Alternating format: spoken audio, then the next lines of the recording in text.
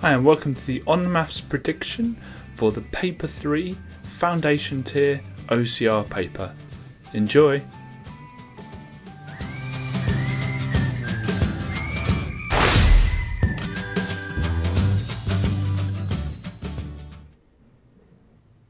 Hi, I'm Chris Gilpin and welcome to this predicted paper. So we've looked at paper 1 and paper 2, taken away all of those topics and put them to one side, and we're just focused on the topics we have left. With those topics we've created the paper 3 prediction. Now I'm going to go through the entire prediction for one set of numbers, but if you go onto onmaths.com, I'm sure the link is appearing above me as we speak, then you can do the paper as many times as you want for absolutely for free, but it changes the numbers so that you're remembering methods and not answers. So it'd be a really great tool. Maybe do it once today and then another time tomorrow and just keep practicing it. You can also sign up for free and it saves your scores, and there's a whole load of other stuff on the website as well. Now, a caveat we always say with these papers is these are a revision tool.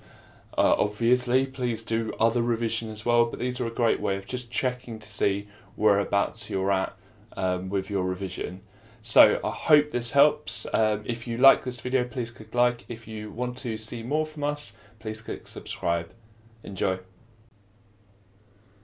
So for this question, you just kind of got to imagine what the shape will look like when it's finished. And the thing that's stopping it from looking perfect is not having this square here. And let's just check it has 4 lines of symmetry when I put that in. So we've got one there. We've got one across here, then we have a diagonal one here, and then we've got another diagonal one here. So it has 4 lines of symmetry.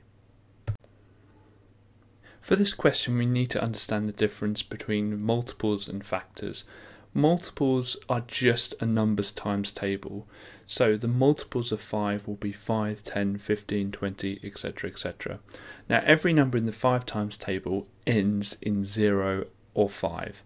So looking at the list of numbers we've got here, there's only one that ends in a 5 or a 0, which is 10. So 10 is a multiple of 5. Now factors go the other way. A factor of a number means that the number, so 24, is in another numbers times table.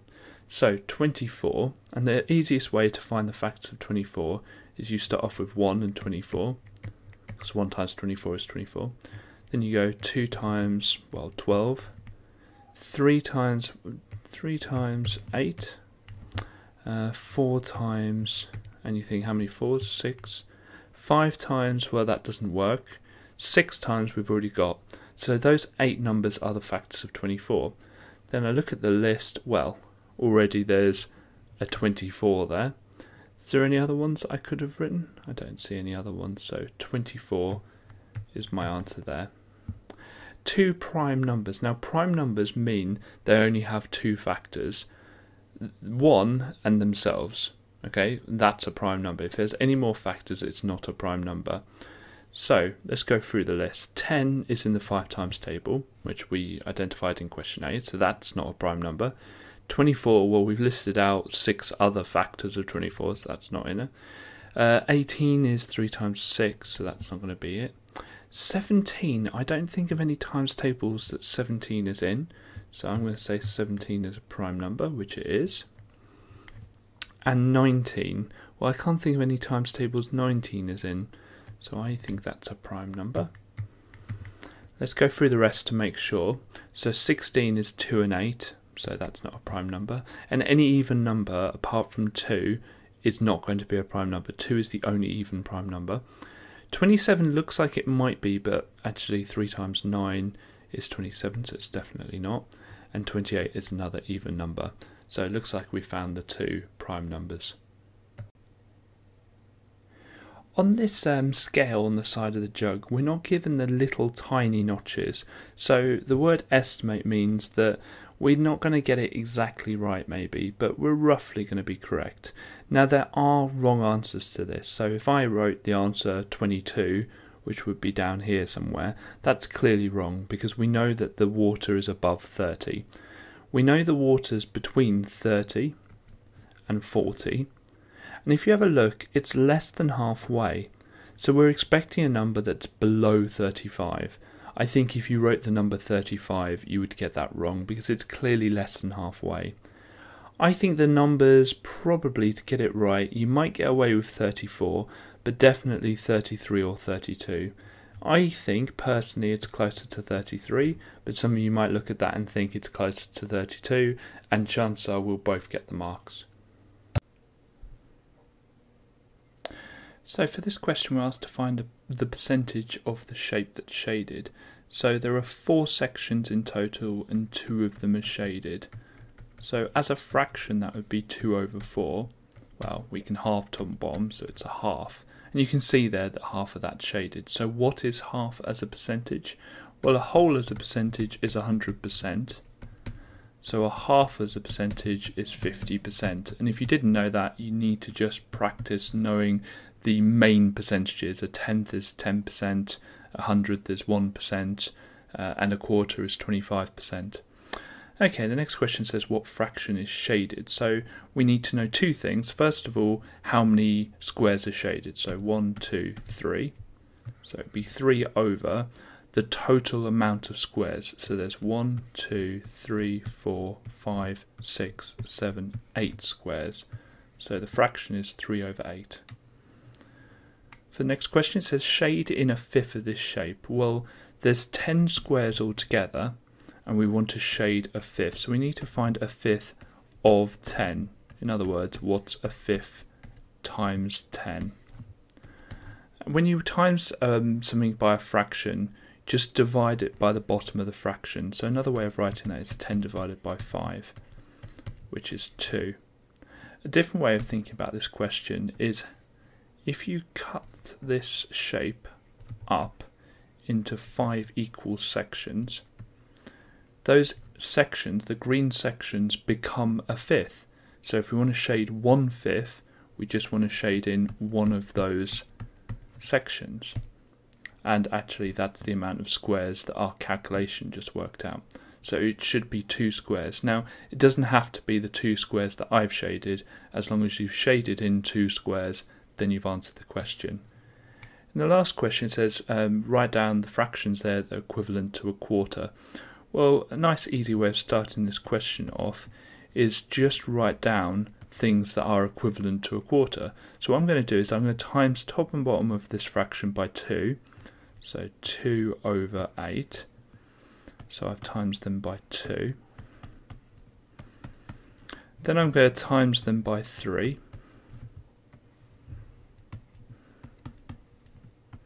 So it would be 3 over 12. Then I'm going to times them both by 4, and I'm just looking at this original fraction here. I'm going to times them both by 4, so it would be 4 over 16. And times them both by 5, 5 over 20. Now all those fractions are equivalent, which means the same as a quarter. So let's have a look at our list. Well, we've got 2 over 8 there, so it's that one. And we've got 5 over 20 there. So my answer is going to be fraction B and fraction C. With stem and leaves, the tens, and sometimes the units, but mainly the tens, are in this column, and then the units go in this bit here. So first of all, I'm going to pick the smallest number, and it's easier to do this by doing it smallest to biggest, because the units here must be in order of size. Now the order goes, the smallest go on the left hand side and the biggest on the right hand side. However, if you're doing a stem leaf over here, the biggest go on the right hand side, sorry, the smallest go on the right hand side and the biggest go on the left hand side. Basically the smallest must be as close to the middle and the biggest must be away from the middle. Okay, so the smallest one we've got is 30, so we're going to do 30 first. Now we've got the 3 already, so we're just going to put a 0 there, and that represents 30.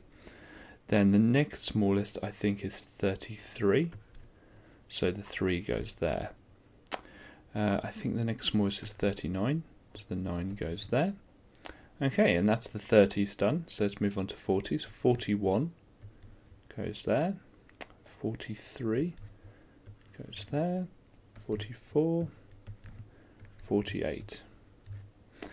And the last few, so 52 and 52, well, they're the same, so they can be next to each other, and 64.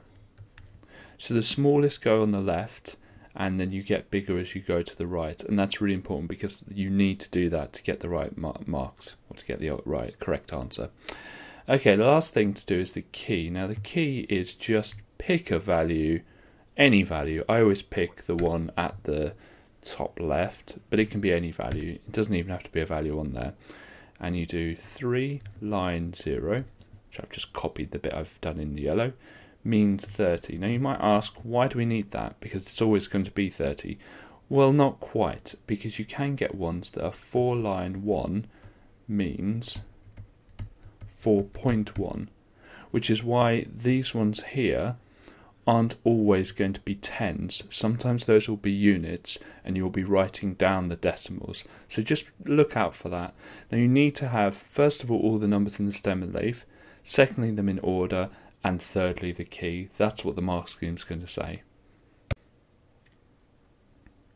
So the first thing to look at in this question is how many sides has the spinner got? So we've got 1, 2, 3, 4 equally sized, equally spaced out sides of that spinner. So any one of those colours is going to be a quarter chance. So let's have a look. What letter in the probability line represents the probability the spinner will land on a yellow? So there is 1 yellow on that spinner, and so therefore it's going to be a quarter chance. So if you have a look at how many notches this number line has, well, we don't count the first one, so we've got 1, 2, 3, 4 notches. So each one of those notches is going to be a quarter. So 1 quarter will be at B. Which letter represents probability of landing on a red? So we have 2 reds there, so that's going to be 2 quarters. So we've got 1 quarter and 2 quarters would be at C. Now 2 quarters is the same as a half, which is what the 0.5 there is. It's just a half. What letter on the probability line represents the probability it will land on a blue? Well, there aren't any blues on there. So however many times you spin it, it will never land on a blue. And in probability, we mark that with a 0. So it's going to be A. And the place I'd start with this question, since we're going to be asked for the median anyway, is just to put these in order of sides, and that will help us work out the mode and range. You don't have to do it, it's much easier to spot. So the smallest number's 38. Is there another 38? No, the next number's 39. I think there's a few 39s. Okay, the next number's 41. I'm crossing them out as I go so I don't count them twice accidentally. So 42, 43, 44. Now the mode means most. Okay, if you just remember that, mode most is pretty much the same word. So what came up the most? Well, if you have a look, there are 3 39s there, and there's 2 42s, 2 41s. So 39 came up the most. And it's much easier to spot when they're all lined up. The range is the biggest, take away smallest. And again, this is a lot easier when they're all lined up. So it's 44, which is the biggest, take away the smallest, which is 38. Now, I know that you can do this in your head, but use your calculator anyway. Why not? Because this is a calculator question, but we know the answer is going to be 6. Okay, so the median. Now the median is the one that you've got to find the middle one, so it's the middle when in order. And I put that in capitals because most people forget that one who get this question wrong. You have to put them in order of size first, okay? And what you do is you cross out one from both sides, then another one from both sides, then another one from both sides, then another, until you're left with 1 or 2 in the middle. Now if you're left with 2 in the middle, then you add them together and halve it. Or find the number that's halfway between the two. Now if they're both 41, the median will be 41. If you think about it, 41 times 2 is 82, and then halve it, it's going to be 41. Now the mean is, a lot of people call it the mean one. You add them all together and divide it by how many? So I'm going to do this on my calculator. I'm going to do 38 plus 39 plus 39 plus 39 plus 41 plus 41 plus 42 plus 42 plus 43 plus 44. Hopefully I've got the right answer of 408. Over how many there are? Well, there's 1, 2, 3, 4, 5, 6, 7, 8, 9, 10. So I need to divide that by 10, and I get 40.8 for the mean.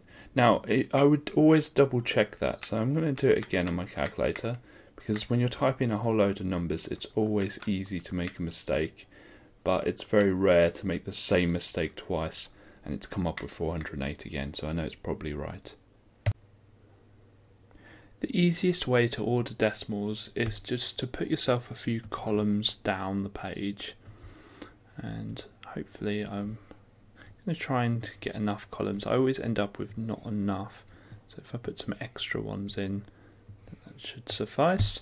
And just literally put the numbers in, so 14.828, and make sure the decimal points are lined up. So 8.60 is going to be like this, and I'm going to put an extra 0 in to make them all the same length. It doesn't change the number at all.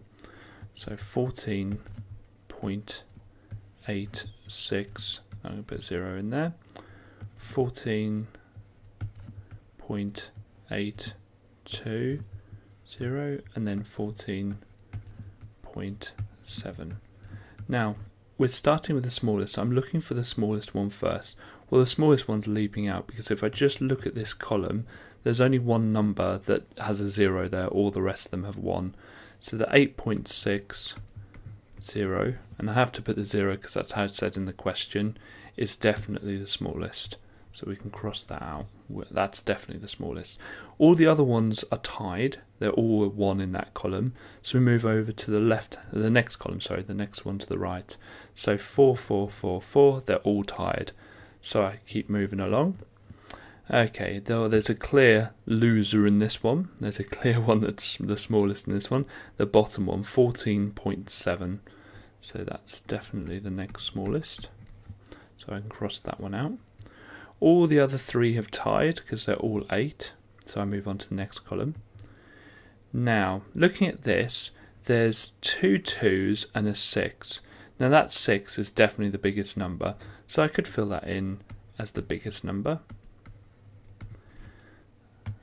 And we've just got to work out what the smaller of these remaining 2 are. Well, let's move on a column. And you can see here that 14.82 is the smallest or smaller of the 2. And so that leaves the 14.828 in that position. Now always just double check the 5 numbers you've listed are the same as in the question. That's the same. 18.60, that's the same. 14.86, that's the same. 14.82 is the same, and 14.7 is the same. You sometimes lose a mark if you haven't written exactly the same number. Same goes for when there's fractions and decimals. You've got to write down the number that it showed in the question. The first thing to look at with a pictogram, which this is the key. Now the key tells us what each picture represents. So if you have a look at the key here, it says each circle represents 8 DVDs. Now that's the complete circle. So it says, what day are the most DVDs sold? Monday, Tuesday or Wednesday? Well, or you can always just look at which has the most shapes. Now Tuesday has 2, Wednesday has 1.5, but Monday has over 2, 2 3/4. So it's definitely going to be Monday because it's got the most circles.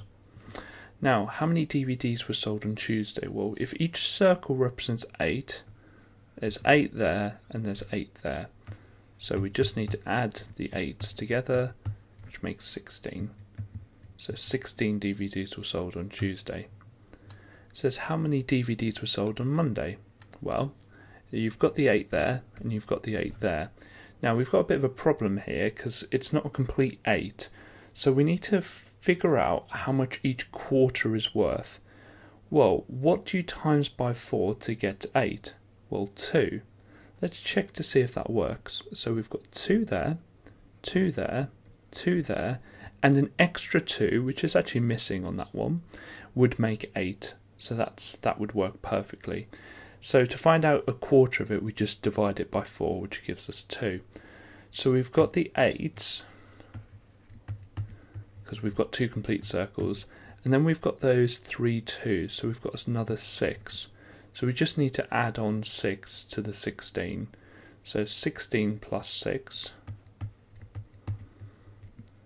is going to be 22.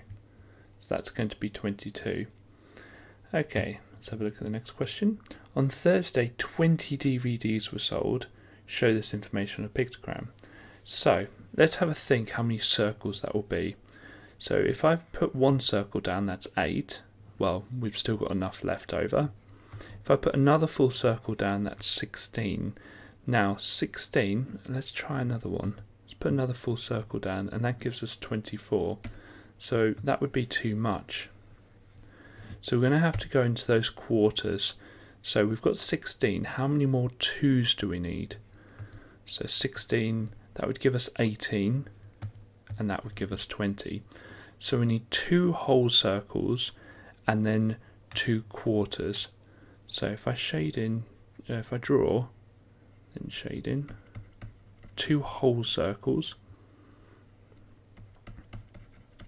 and then we've got 2 quarters left over, which is just a half. Let's just check that. What's half of 8? That would be 4.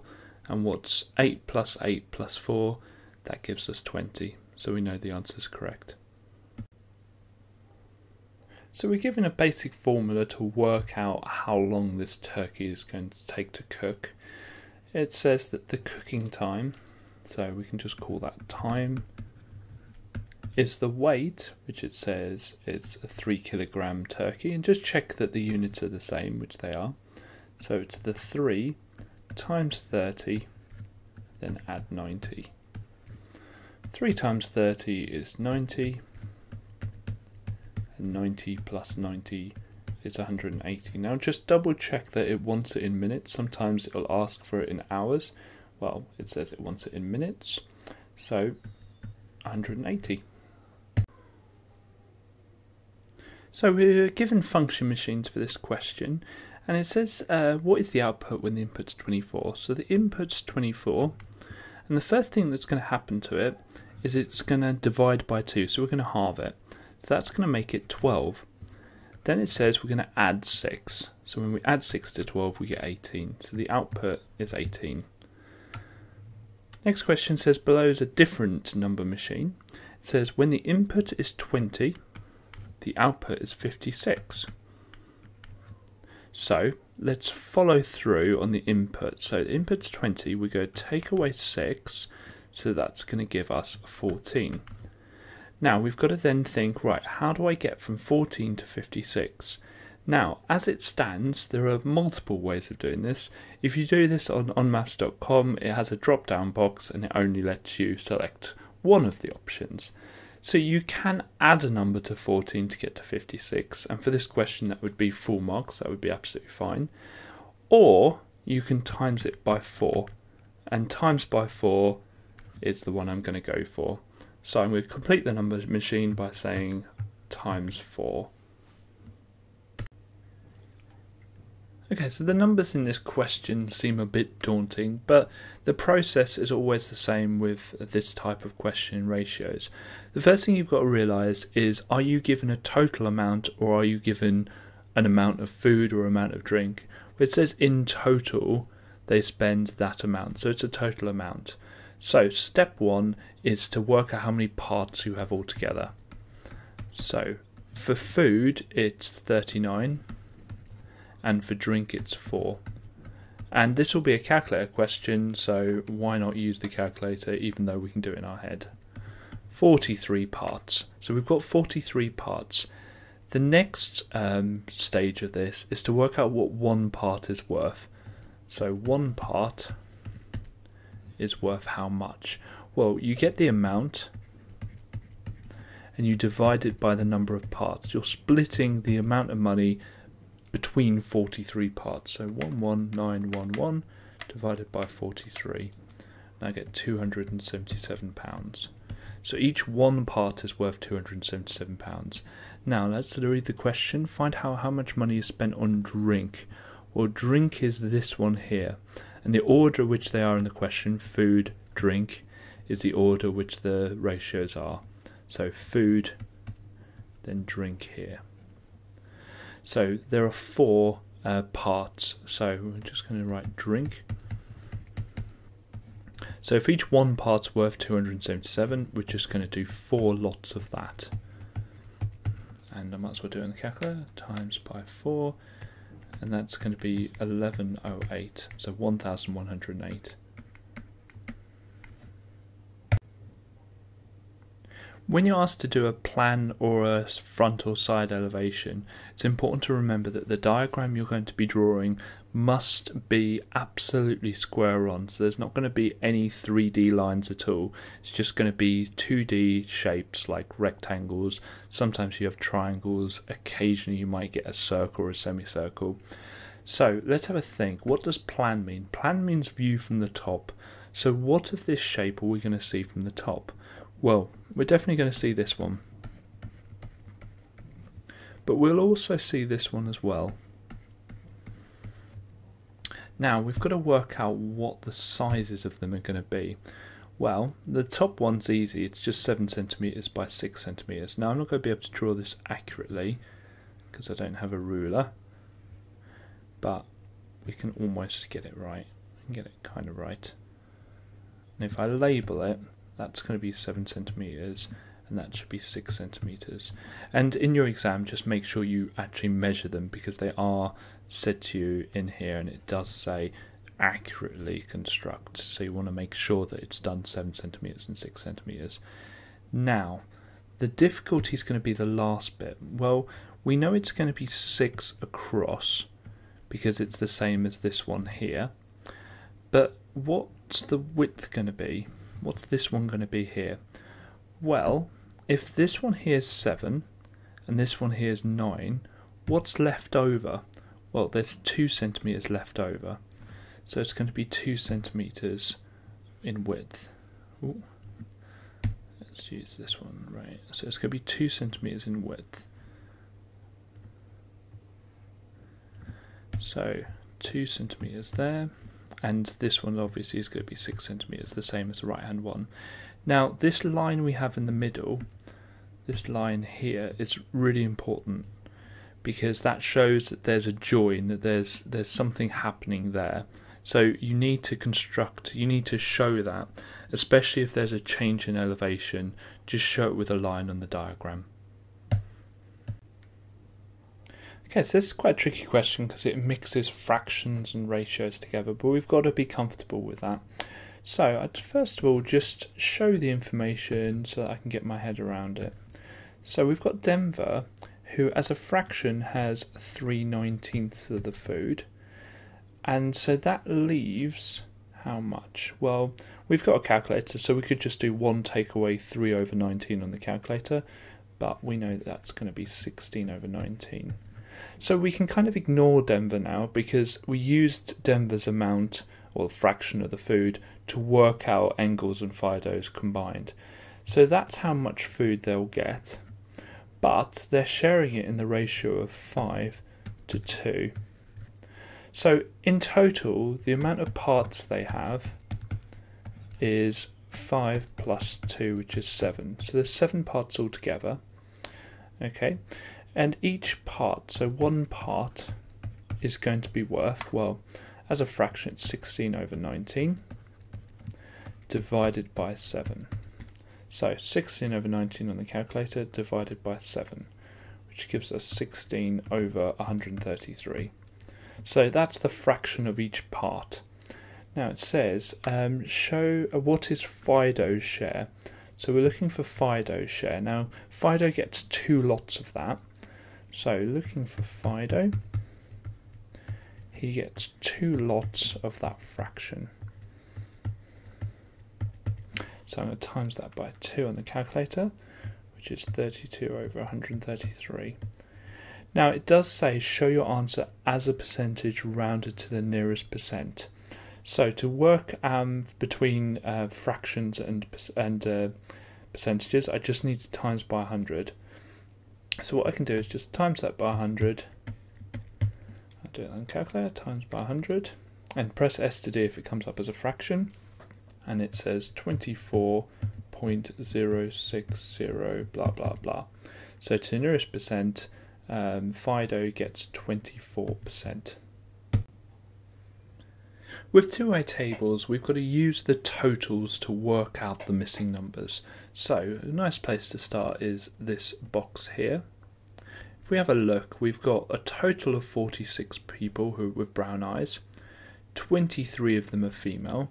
So all we need to do is 46 and take away the 23, and that leaves 23 left over. Now let's have a look at a nice easy one. Right, green eyes, that's a nice easy one there. We've got 48 in total, and 27 females with green eyes. So we want to do 48, take away 27, and that leaves us with 21. Now if we have a look at this one, we have 23 females 23 males with brown eyes, 18 males with blue eyes, and 21 males with green eyes. And we assume that there weren't any others because they're not in the table. So we add those together and that gives us 62 in total. And let's have a look at this one maybe. So we've got 62 females altogether, and we've got 27 of them have green eyes and 23 of them have brown eyes. So we take the 23 and the 27 away from 62, and that leaves us with 12. And we can just check that. We can do 23 plus 12 plus 27, and it equals 62. So we know that's right. With that one sorted, we can get this one. And if there's 18 males with blue eyes and 12 females with blue eyes, that means there's going to be 30 altogether. Now this total is either the total of these ones or the total of these ones, and they should give you the same number. Don't add the blue and the green ones together, so it's only one of them. So 46 plus 30 plus 48 is 124. And let's just check that. 62 plus 62 is also 124. So don't ever write down 248 because that's not correct. So in total there are 124 people whose eye colour were checked. So inequalities, what are they? They just mean instead of x equaling something, x is greater than or smaller than something. So x can normally have lots of different values. Now, this statement here is really important. Integer just means a whole number. So we know that x can't be a half, because that's not a whole number. Now, x says here, x is greater than minus 7 and is less than or equal to 3. So when it asks you to write down all the numbers that that's true for, well, let's have a think. Well, if it's if it's greater than minus 7, then it can't be minus 7. It can't be equal to it. So it's going to be minus 6, minus 5, minus 4, minus 3, minus 2, minus 1, 0, 1, and 2. Now let's have a look at the other one. It says x can be less than or equal to 3. So that line there, if you look at it, that little line there, so if I do it a little bit bigger, the line that I've just drawn there says it can be 3. So we must include 3 in our answer. and that's how you get full marks. Now you probably will get 1 mark if you forget to put the 3 down or you put the -7 accidentally. Right, the next one I'm just going to write out a little bit bigger. Now the way we do this question is the same way as solving just a normal equation with an equals, but don't ever put an equals. There was an exam a few years ago that if you wrote an equals in it, they would give you 0 marks. So the first step is to expand the brackets. So I do smiles and rainbows, but if you've got another method, that's fine. I'll put a little line there to remind me to times it. So 5 times 3x is 15x. And 5 times -5 is -25. Now you could have divided both sides by 5 and that would have been fine. Next step is to get rid of this -25. You must start with that. You can't get rid of the 15 first. So we're going to add 25 to both sides to get rid of that -25. So we're left with 15x on this side, and 35 plus 25 will be, well, 5 plus 35 is 40, 40 plus 20 is 60.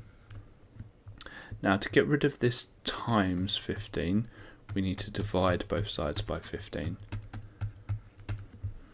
So that will get rid of the 15 there. And how many 15s in 60? Well, 2 times 15 is 30, so it would be 4. Now be really careful not to accidentally put any equal signs in your answer, and especially this bit here. So it's x is greater than 4. Okay, so this question is a little bit more complicated than it first seems. So we've got Adrian, Ben and Charlie, and they share some sweets in the ratio of 6 to 3 to 8. And it says that Charlie got 12 more sweets than Adrian. Well, first of all, let's have a look and see how many more parts that Charlie... Ooh. Always cross my L's for some reason. Charlie got more than Adrian. Okay, so he got 8 take away 6 is 2. So he got 2 more parts. And so let's have a look and see what 1 part is worth. So those 2 parts equates to 12 more sweets. So we do 12 divided by 2, 6. So each part is worth 6 sweets. And it says work out the total amount of sweets. So we need to work out how many parts there are in total. So we do 6 plus 3 plus 8. Now I know 6 plus 8 is 14, plus 3 is 17. So we've got 17 parts in total. Each of them is worth 6 sweets. So to work out the amount of sweets, we do 17 times 6. Now we could do 7 times 6, which is 42, 10 times 6, which is 60. So add the 2 together, it's 102. So there are 102 sweets altogether. In this question we're asked to draw the line y equals 2x plus 3. Now there's no x squared or x cubed, so I know it's going to be a straight line graph. Now there's multiple ways of doing this. I'm going to do it using a table, and then I'm going to show you a few other tricks of doing it much quicker or checking that you've got it right. The first number I'm going to start with is 0, and this, what I'm circling now, is going to be a coordinate to plot on our graph. So the top number, the 0, is the x, so this is when x equals 0.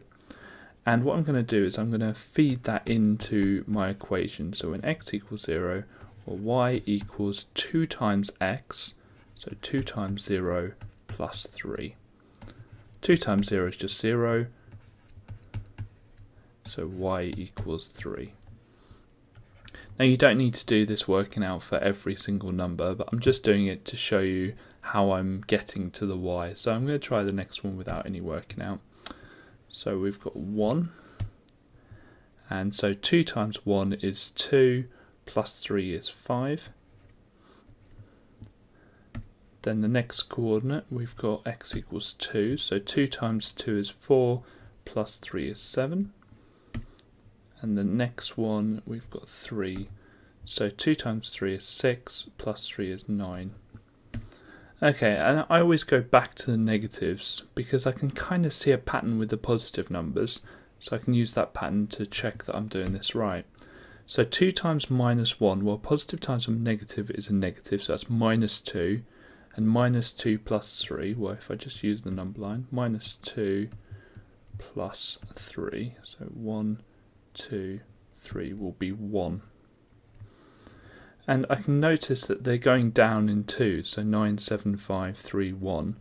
So let's try the next one. 2 times negative 2 is minus 4 plus 3 is minus 1.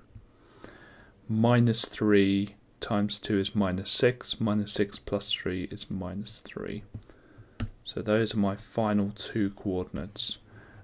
The next step is to plot the coordinates on the graph. So my first coordinate is minus 3, minus 3. My next one's minus 2, minus 1. Then we've got minus 1, 1. Then we've got 0, 3. Then we've got 1, 5. 2, 7. And 3, 9. Now I want to join those up with a straight line. So let's do that now. And the last step is to label it. And sometimes you're asked to draw more than one line. So we should label it. There we go.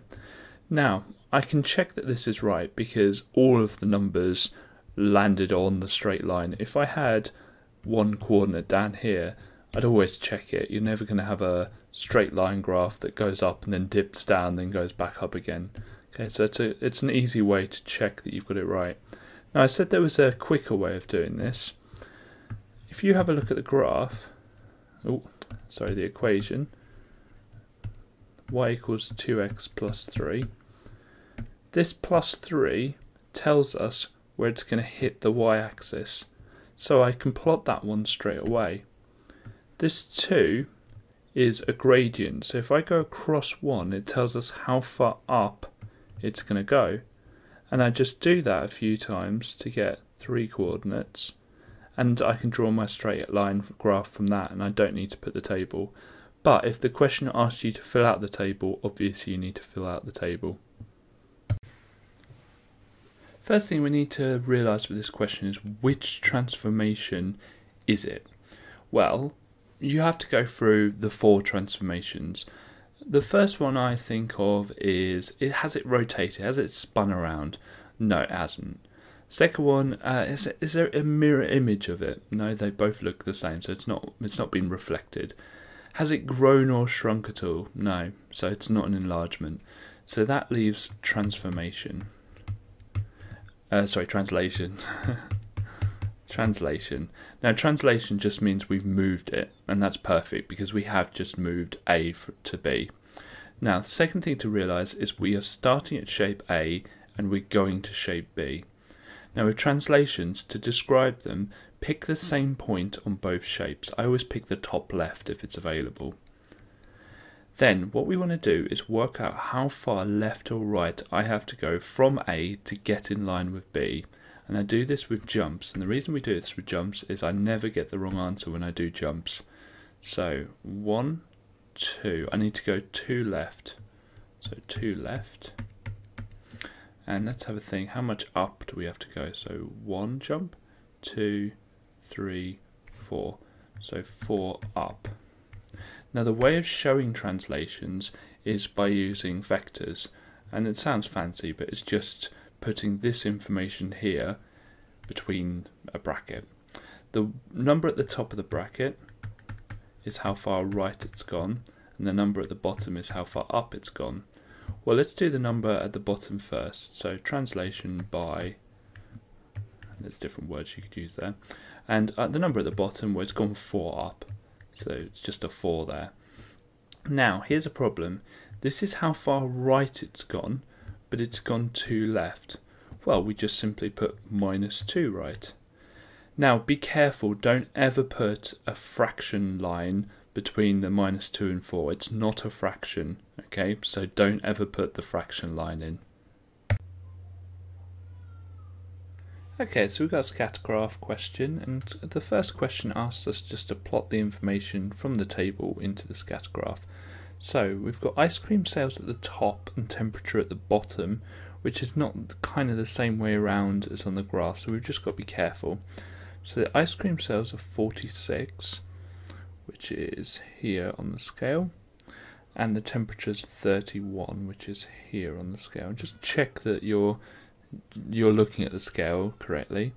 So we're looking about, let's have a look, about here. Okay, next one, ice cream sales 40, which is here on the scale, and temperature 34, which is here. So we've just got to be careful, and it's about there.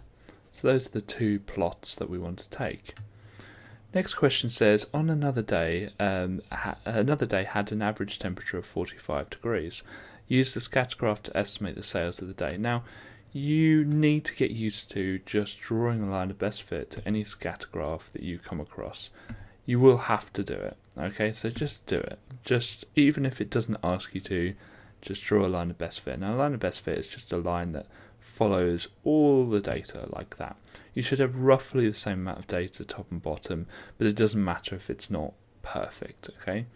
So let's have a look. So we've got average temperature of 45 degrees. So we're going to draw a line up from 45 degrees, which is about there. And we're going to draw, oh, the line didn't come up. So let's draw that line there. It's refusing to come up for some reason. Let's try another one. There we go. Let's try another line. Okay, let's do it the old-fashioned way. Okay, and then we draw a line across from where it's the line of best fit. Now, to me, that looks like about 55.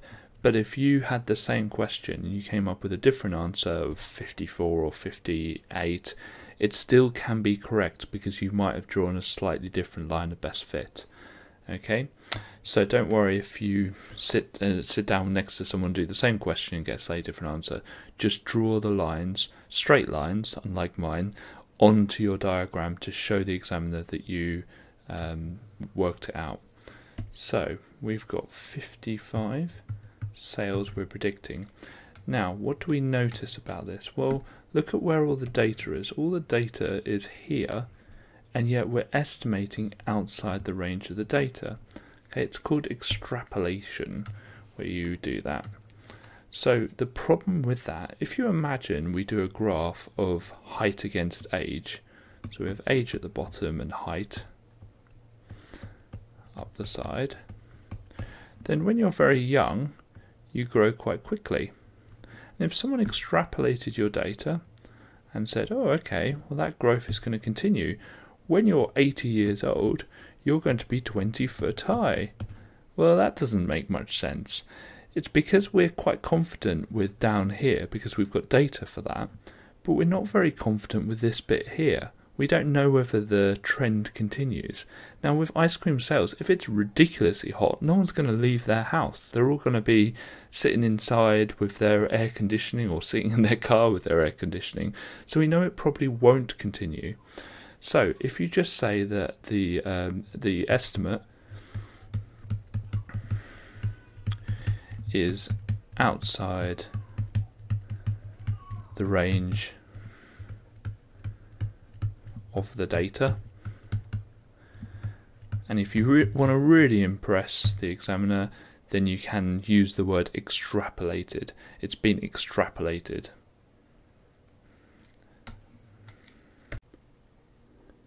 These questions are just based on a few rules of indices. The first rule says that if you've got two powers with the same base, which these two do because they're both a, you add the powers. Now, if you think about it, a squared is a times a to the power of 6 is a times a times a times a times a times a. So in total, we're timesing a by itself 8 times. So it's a to the power of 8. The next rule says if you've got a power inside the bracket and outside the bracket, you times them together. So it's m to the power of 3 times 6, which is m to the power of 18. Now this last one's a little bit more complicated, and I'm going to write it out so I've got a bit of a larger one to play with.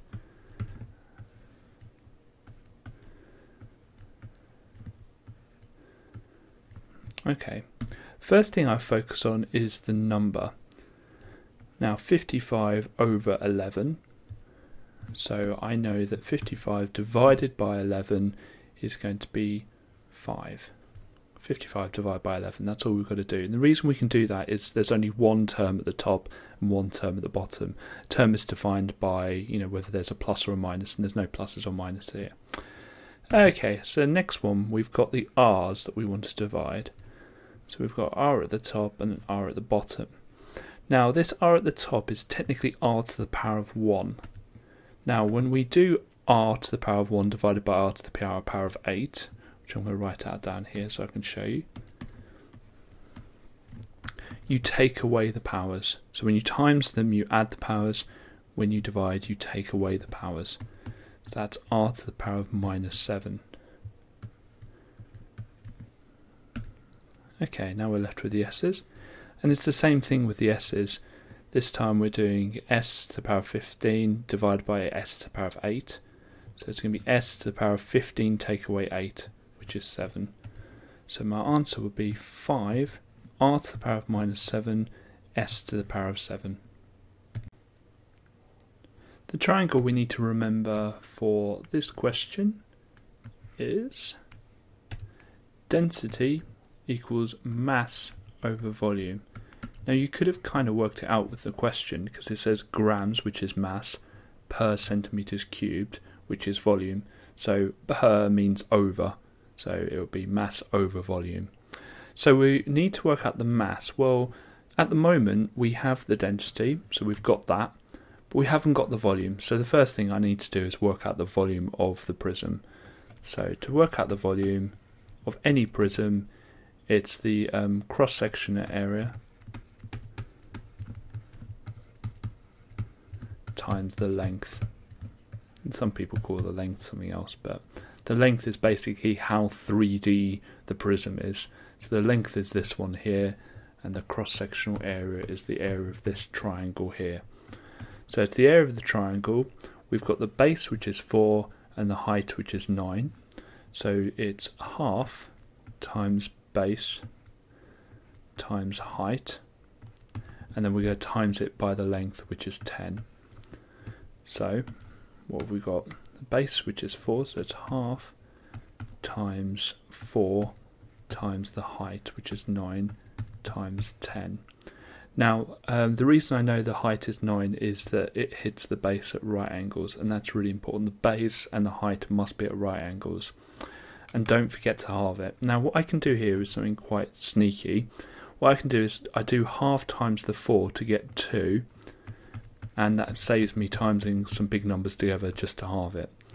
So 2 times 9, which is 18, times 10, which is going to be 180, or you can just type it into the calculator if it's on the calculator paper.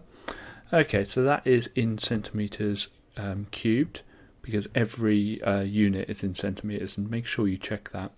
So the volume is 180, so to work out the mass, if I cover up the mass in the diagram, so I cover that up, it says to work out the mass I do density times volume.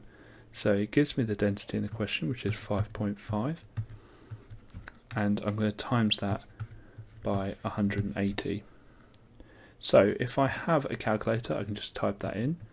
Otherwise I could do 5 times 180, well I can do 10 times 180, which is 1800, then halve it, which is going to be 900, and then half times 180, which is 90. So that's 990. So the answer is 990 grams. Okay, so this question's about an adult and 2 children. So we've got David Smith and 2 children. So there's 1 adult and 2 children. But the prices shown are not quite right because there's a discount. There's a 5th off adult price and 30% off the child price. So let's work out the adult price first. So a fifth of, well, first of all, let's work out a fifth of £70. So to work out a fifth, you can just divide 70 by 5. Now I know that 10 fives are 50 and 4 fives are 20, so that's going to be 14. So that's going to be £14 he gets off. So therefore the price will be the £70 take away the £14. So 70 take away 10 is 60, take away 4 is 56. So he's going to pay £56 himself. Let's do the child price. Okay, so it's 30% off the child price. So we want to do 30% of £37. Okay, let's do the equals down here to give us some room. Well, I know that 10% is going to be £3.70, and then I need to times that by 3. Okay, so I could just times it by 3. Let's have a think. I could do 370. I could do it in pence, and then just times that by 3. So 370, and then I can just do times 3. So I can do a little grid. And if this is on the calculator, then obviously you just type it into the calculator. And obviously that's going to be 0, so we don't need that one. So that's 900. That's 21 with a 0. So 900 plus 21, 210 even. 0, 1, and then 11. So that's going to be £11.10. And so we want to work out the price. So it's going to be £37, take away £11.10. So if you take away 10 it's 27, take away 1 is 26, take away 10 is £25.90. Now that's for one child, so that's one child. So if I want 2 children, I want to do £25.90 times 2. Now I know 25 times 2 is 50, 90 times 2 is £1.80, so that's going to be £51.80. Okay, I'll move down a bit, and let's do the total. So the total is going to be the adult price, which is this one here, plus the 2 children price, which is that one there. So I want to do 56 plus £51.80. And again, if you've got a calculator, you can just type it in, but let's do the column method. £1.80, and then people like putting the zeros in. So that's going to be 0, 8, 7, 10.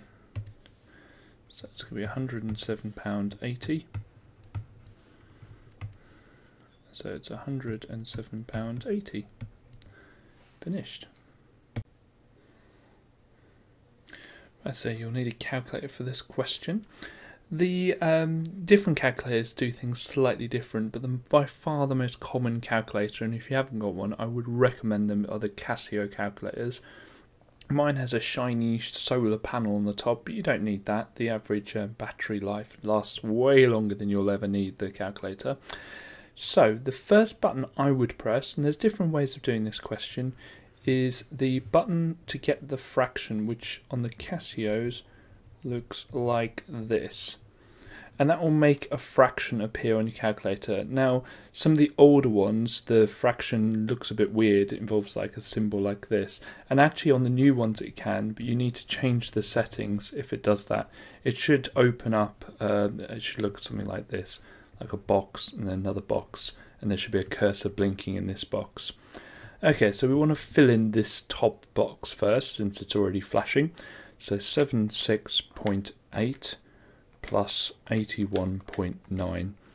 Okay, and so to shift downwards on the Casio calculators, there's a sort of cursor, like a cursor stick, a direction button thing.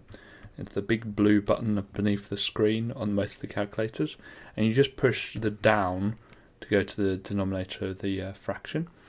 And then we need to fill in this bit here, so 0.1 9, and then to get the squared button, it's on like that. So you just press that, and it looks exactly as it does in the question on the screen, so you know you've got it right. So you press the equals, and my one comes up with 4396.121884. Now, it might be tempting to try and round that, but it says it wants all the figures, so just put them all in.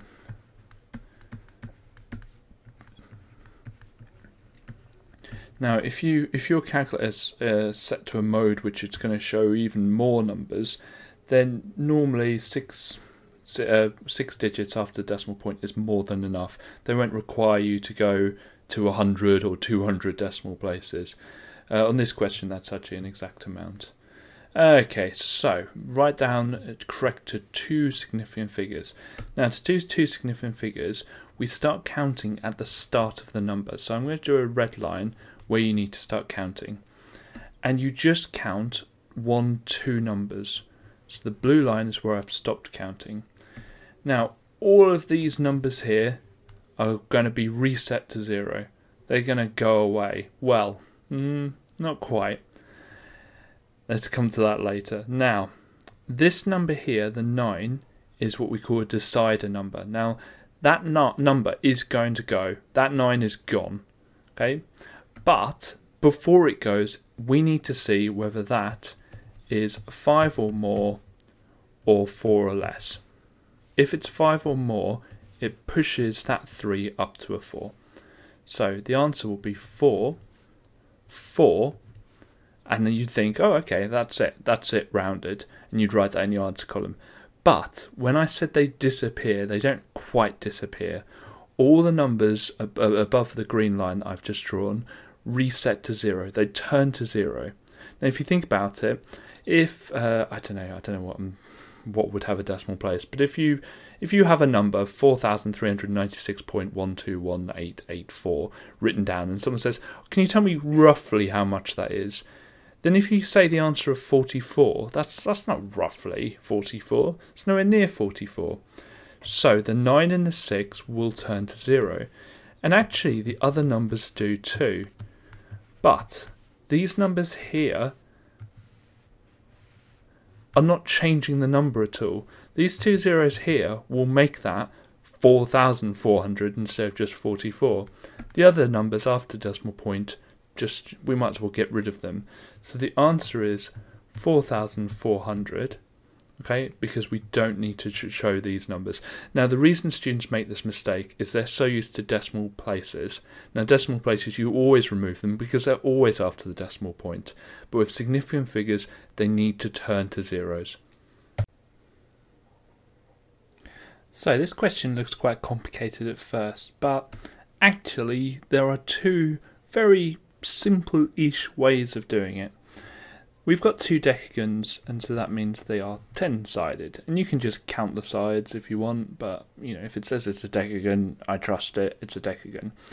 Now what we can do is we could work out the interior angles of the decagons. Well, they'll be the same, so I can just work out 1 and then double it, and then take that away from 360 to work out A. And that's absolutely fine, that'll get you the right answer.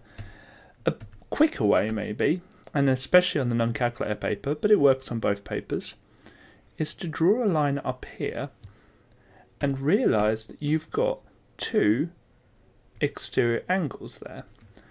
And the beauty of exterior angles for polygons is they always add up to 360.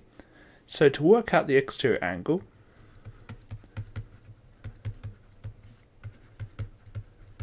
always write down what you're working out. All you need to do is 360 divided by the number of sides the regular polygon has, and they have to be regular, otherwise you can't just divide them because we're assuming they're the same. So that's 36. So if that one's 36 degrees there, and that one's 36 degrees there, then all you need to do is 36 times 2. Well, 6 times 2 is 12, 30 times 2 is 6, so that's going to be 72. So let's show the examiner that. 36 times 2 equals 72 degrees.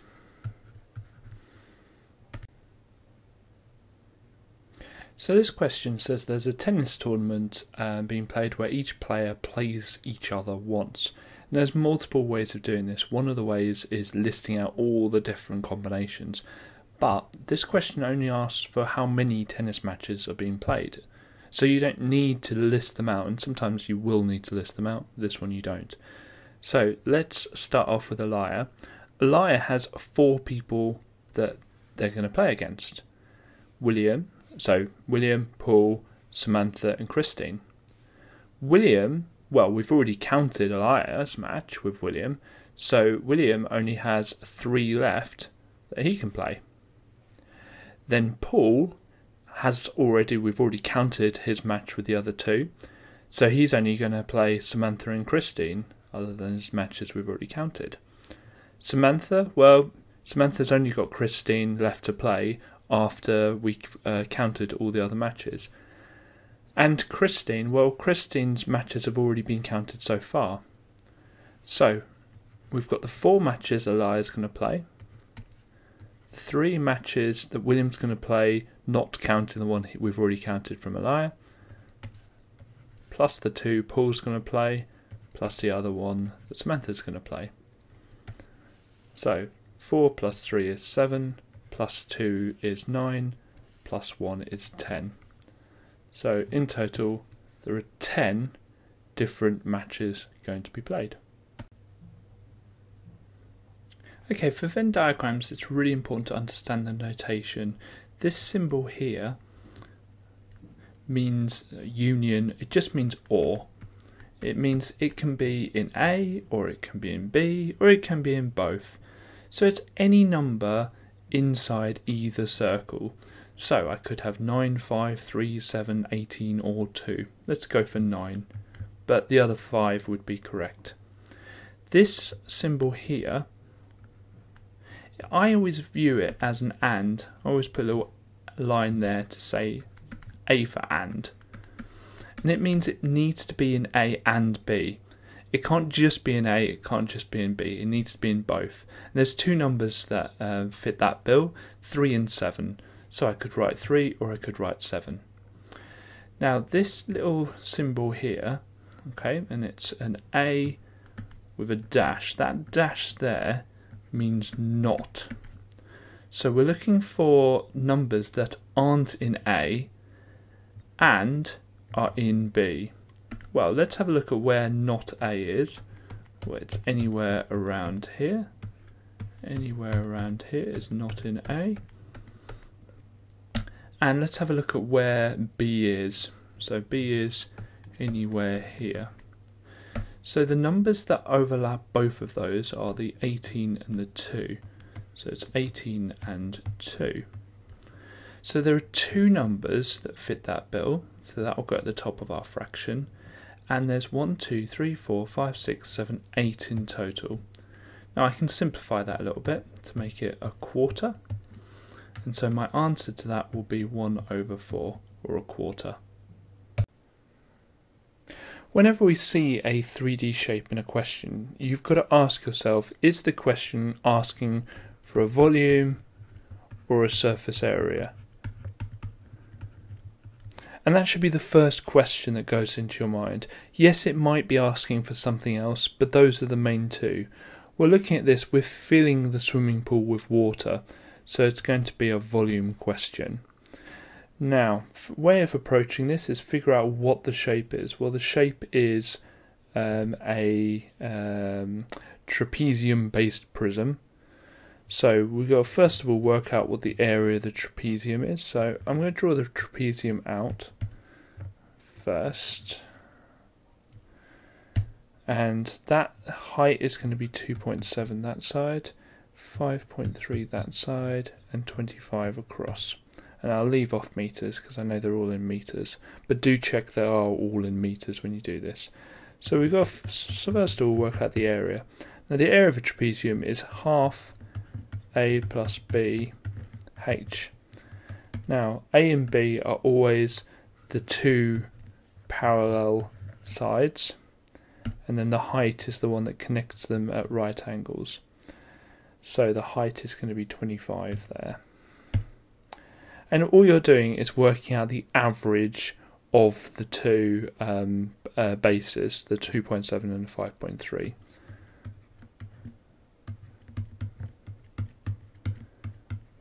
We're going to times that by 25. Okay, so we'll crack our calculator out. 2.7. Some of you will probably see this straight away. So the first bit comes out as 4, because halfway between 2.7 and 5.3 is 4, and then times 25 is going to be 100. So the area is 100 meters squared. Now, for a prism, so volume, all you need to do is work out the area of the cross section, which is this bit here, the bit we just worked out, and then times it by how 3D it is. I think they call that the length officially, 15 meters. So the volume is going to be 100 meters squared times 15, which is going to be 1,500 meters cubed. So that's what the volume is, and it says the machine transports the water at a rate of 20 meters cubed per minute. So in 1 minute it's going to be 20, in 2 minutes 40. The other way of working this out, or the other way of thinking about this, is how many 20s are there in 1,500? So we can say time equals, so this is how much it's got to fill, and this is how much it does per minute. So on the calculator, 1,500 divided by 20, which equals 75 minutes. So it's going to take 75 minutes to fill the pool. Okay, so for this question we need to work out the length of the arc, which is around here, and then we need to work out what this and this are. So we're going to do arc first. I'm going to show the examiner that I'm doing the arc first. Now the distance of the arc is the total circumference of the circle times by the fraction of the circle we've got. So you want to work out what the fraction is of the circle and times it by the circumference of the circle. So to work out the fraction of the circle we've got, well, we've got 146 degrees and there are 360 degrees in total in a circle. The formula for the circumference of the total circle is pi d, or 2 pi r. Well, here we've got a radius because it's halfway across the circle. If you imagine the whole circle looks something like that, then the 37 is the radius. So we need to first of all double the radius to get the diameter, and so we're going to do pi times 74, which is twice 37. Okay, so we type that all into our calculator, so I press the fraction button, 146 over 360 times pi times 74. And it gives me in terms of pi. I don't need it in terms of pi, I just need it as a decimal. So 94.2826 blah blah blah. Now that's for the arc length, but we also want to know what this distance here is. Well, we've already got that one. And what this distance here is. Well, they are both radiuses, or radii we call it. So that's also going to be 37 meters. So to work out the perimeter, I'm just going to get that 94.2826 blah blah blah, and I'm going to keep it in my calculator, and I'm going to add 37 and add another lot of 37. So add 37, add 37, and that gives me 168.2826 blah blah blah. Once it's 2 decimal places, so line goes down here and we've got 168.28. Now just be careful that you add on the extra bits. When it asks you for a perimeter, just make sure you've gone the total distance around the shape. Put a dot and just draw with your finger around the shape to make sure you've got all the distances. So the first thing we're going to do is fill out the table, And so when it's x cubed plus 10, I'm just going to cube the x and then add 10. So 0 cubed plus 10 is just 10. And I always start off with 0 because it's normally the easiest. Then I go for the positive numbers. So 1 cubed is 1, plus 10 is 11. 2 cubed, so 2 times 2 times 2 is 8, plus 10 is 18. And 3 cubed, 3 times 3 is 9, times 3 is 27, so that's going to be 37.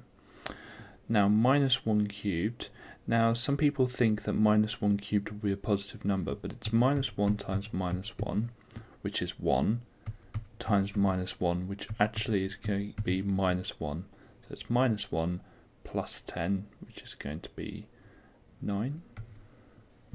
And then minus 2 cubed is going to be minus 8 plus 10, which is going to be 2.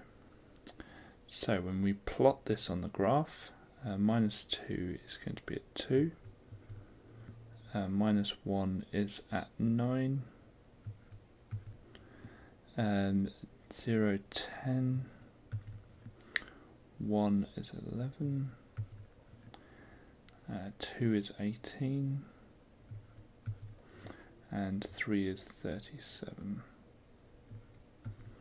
Okay, and you want to try and join these up with a curve. It looks like an S, the cubic, like that. Sometimes you get a dip like that. On this one you don't. So let's try and join these up with one straight line. I've already broken that rule. Oh, it's not very easy on this. And I would say that that's good enough. There's a little bit of wiggle there, but I think I can get away with that.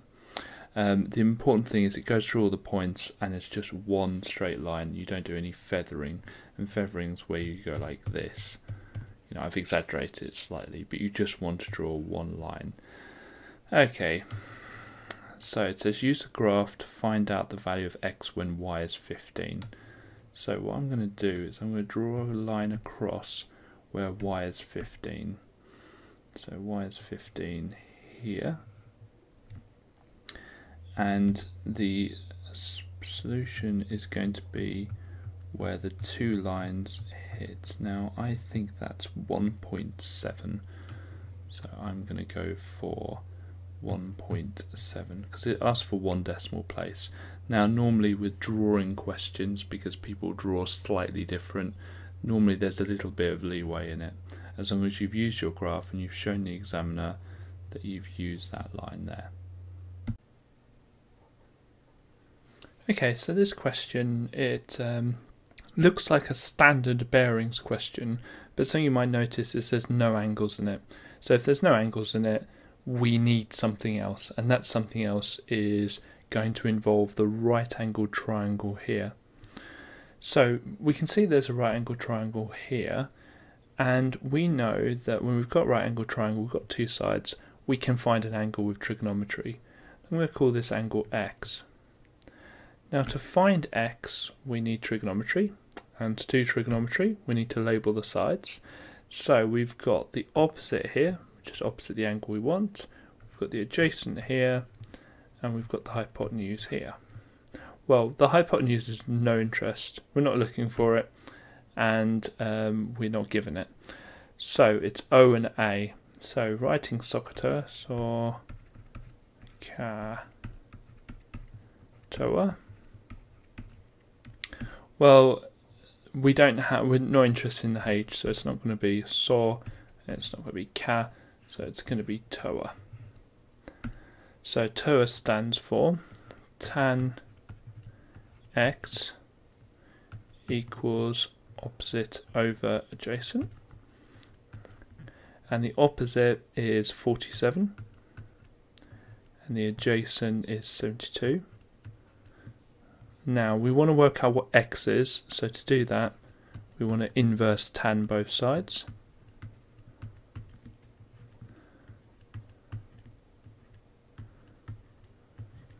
Okay, let's just scroll down.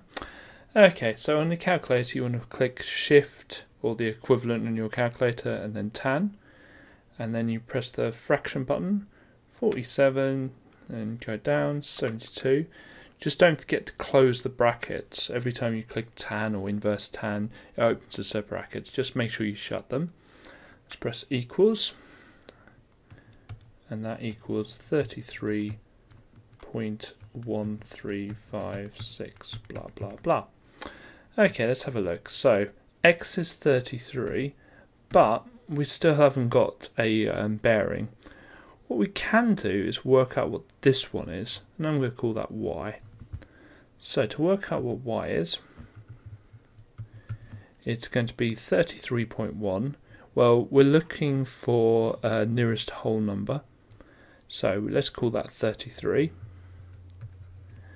And then we're going to add the right angle here. Now, the reason I know this is a right angle here is because it says that he heads west and then south. So I know that both the angle here and the angle here are going to be right angles, because the angle between all four, north, east, south and west, all four directions are going to be right angles. So I'm going to add 90, and you can do this in the calculator or you can do it in your head. I'm going to do it on the calculator. 123. Okay, now bearings, something that we've got to remember, are always from north going clockwise. So it's always going to be like that. It's going to be that angle there. So to do that, we're going to do 360. We're going to take away the 123 because that's what we don't want. So on the calculator, 360, take away 123, and that's 237. So the answer is 237 degrees. Well, I hope you found that video useful. If you liked the video, please click like. If you really liked the video, please click subscribe.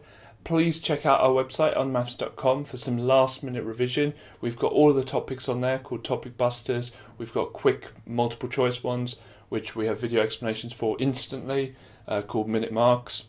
And we've got a whole load of other stuff on the website. Thank you very much for watching.